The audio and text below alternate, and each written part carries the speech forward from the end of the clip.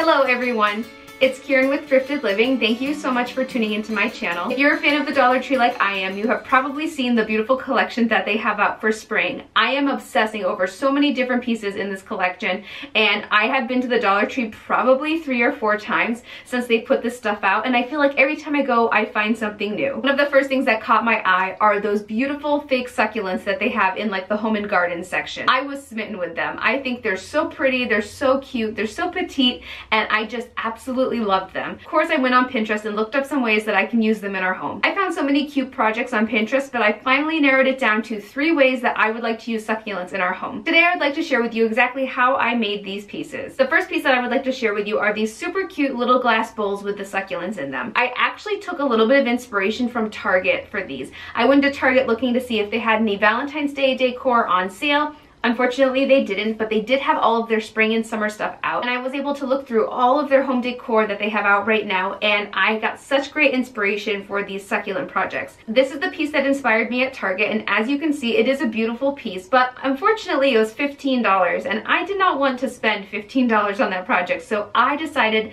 to make this on my own using products from the Dollar Tree and products that I already had at home. So this is my alternative to the piece of decor that they had at Target. This turned out so cute, and I'm pretty sure that the Dollar Tree was telling me to make this because when I went to the Dollar Tree, they had the succulents right next to these glass bowls, and I was like, okay, Dollar Tree, I get it. I get what you're trying to tell me. And then right around the corner, I think it was in like with the glassware for the candles, like where you would find those glass mirrors, they had these little stones, and they had some that were a little bigger, but I didn't like how big they were knowing how small this little jar is. And the thing that I love about this jar is that it is so petite. I know the Dollar Tree has bigger bowls. They're probably about twice as big as this, and I just don't like how big and bulky they are. So I'm happy that they finally have a little petite size. This project was so simple. It took very little effort. Practically all I had to do was cut open bags and pour things into these jars. First I just cleaned out the jars, then I poured the stones into them, and then I just took the succulents and stuck them right in. It took me less than 5 minutes altogether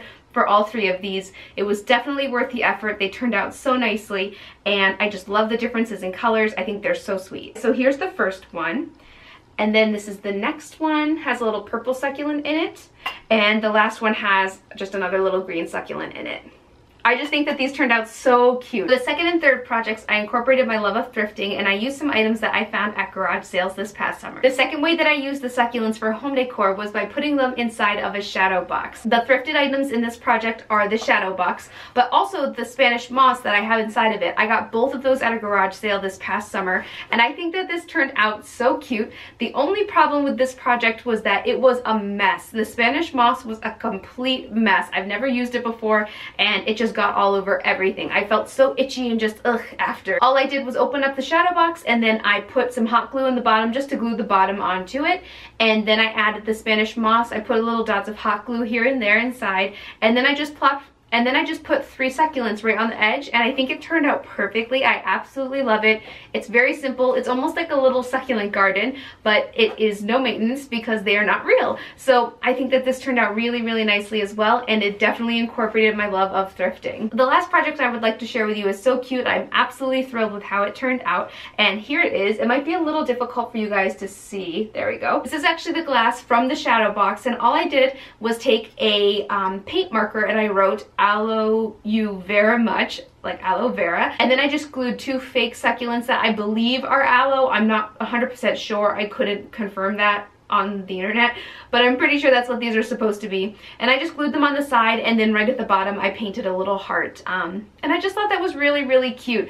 I had looked on Pinterest for sayings like with succulents, but I wasn't really finding anything. And then I found this aloe vera one, and I thought it was really cute. So I love how this turned out. And the thing that I love the most about this is that I'm getting use of this extra piece of glass that I thought I wouldn't have a purpose for after I took it out of the shadow box. So I love being able to upcycle and to utilize every part of a thrifted piece that I get, because I feel like it's really beneficial to not discard any piece that can be used in another way. So I love how this one turned out. I think it's so sweet, and I plan on displaying it right behind me on my shelf. So there you have it, 3 easy ways to use those adorable succulents from the Dollar Tree in your home. I hope you enjoyed seeing how I took the succulents and turned them into 3 beautiful pieces of home decor. And I hope this inspires you to go to the Dollar Tree and find some items that you can turn into home decor. I have included detailed pictures and descriptions of these projects on my blog, so please make sure that you go check out my blog at thriftedlivingblog.com.